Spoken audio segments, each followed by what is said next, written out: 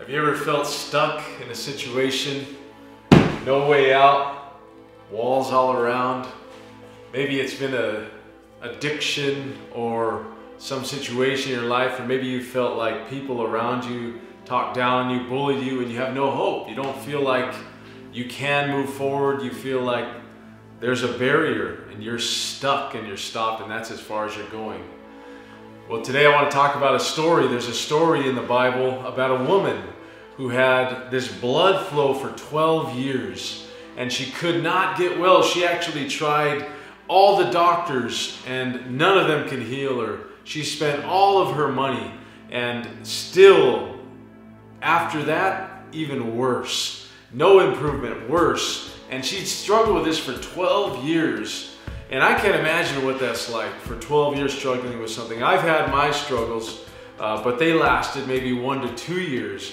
You know, I had an issue where I was really financially stuck. And I was having major health problems. And it was lasted almost 2 years. And I started losing hope that there was a way out. But this lady had 12 years. And she got to the point to where she was totally hopeless. She didn't know what to do. She tried everything. And I think that a lot of us today are at that point. I think as even Christians, non-Christians, we got to that point to where we feel like there's no hope. Maybe it is because of an addiction. You thought, I got baptized and it's over, and your addiction is still there, or your issue is still there.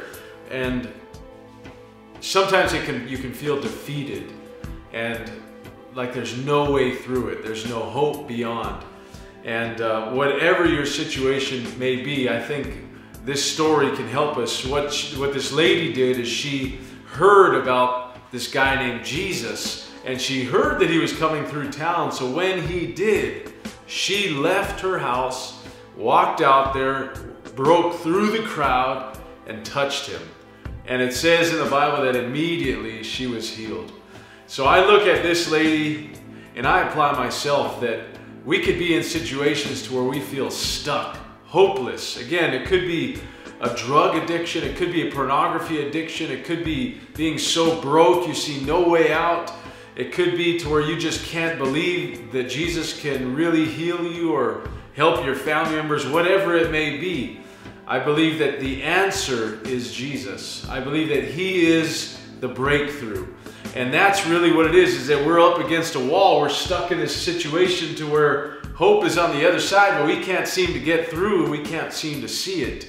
But I believe that what the story teaches us is that Jesus is the breakthrough, and all else fails, He is it.